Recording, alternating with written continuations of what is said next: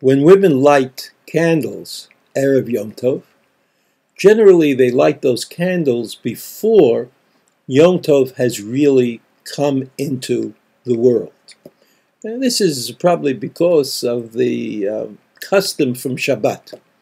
On Shabbat, you have to light the candles before Shabbat. I mean, there's no choice. And even though on Yom Tov there are other possibilities, nevertheless, women light the candles before Yom Tov.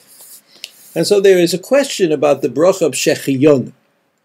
Shehecheyanu is a special bracha, which is sometimes associated with the mitzvah that we are doing, and sometimes associated with the day that we are part of. So here there is a question about the bracha of Shehecheyanu.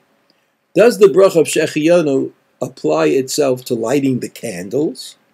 In which case, I could understand that the women should do so.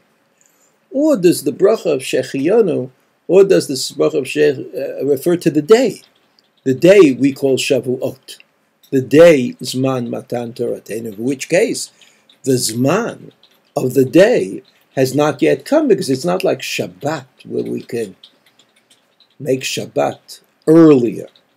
Yom Tov is Yom Tov. It starts when it starts. So how could the women say Shehecheyanu? So this machloket exists, and there are those who say that the women can say Shehecheyanu because it applies itself to the mitzvah of Hadlakat Neirot, of lighting the candles. And there are those who say that they should not say Shehecheyanu.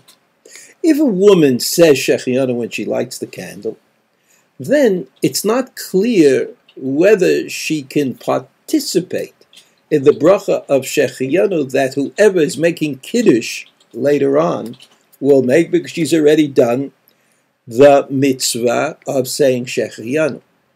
So it seems to me that the simplest thing to do, if it's not confusing or distressing to anybody who has a different minhag for many years, the simplest thing to do is for the women to light the candles, Erev Yom Tov, and not to say Shehecheyanu. And to remember that when they hear the Shehecheyanu on Kiddush, when they hear somebody say Kiddush and then afterwards say Shehecheyanu al Hayom, that they yotze their obligation to say Shehecheyanu b'chol mikre, in any event.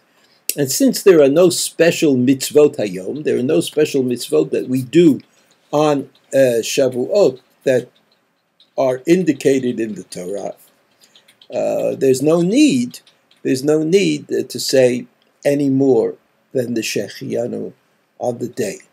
So that my feeling is that it would not be unreasonable for women to make the bracha Ladlik Ner Shel Yom Tov when they light the candles, and to wait until they hear Kiddush and the bracha Shehecheyanu is made, and then they're able to be yotze to fulfill their obligation of saying Shehecheyanu on the day of Shavuot.